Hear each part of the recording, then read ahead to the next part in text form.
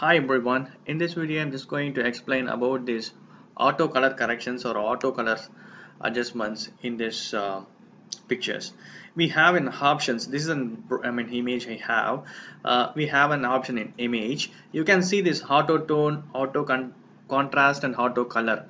If, in the adjustments panel we can get it. Just click this levels button. Curve button. You can see lot of color.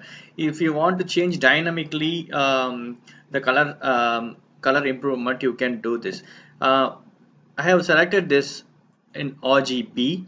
Here you can see this. I have set this. I am just ensuring this. I have selected RGB and just clicking this auto button. See, now you can see this that white portion had a little bit, so you can see this in the informations here.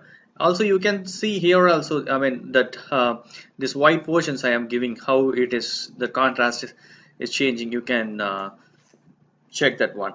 Now what I'm going to, most of the people will not be aware of this color correction also. So though we have an option like, see, I am just holding Alt key and click this auto button. You will see this auto color correction options.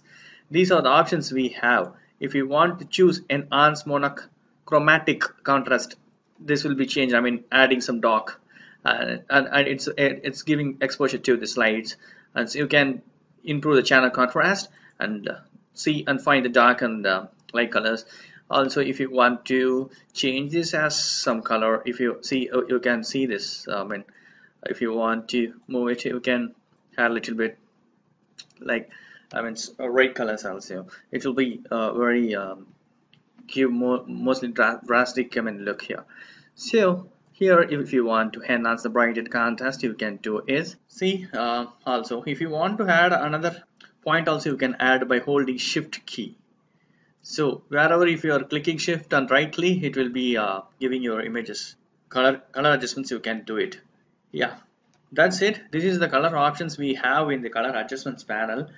That's it. Thank you so much for watching my video. Please subscribe my channel www.youtube.com/techwills. Please provide your comments and feedbacks in my video forms. Thank you. Bye.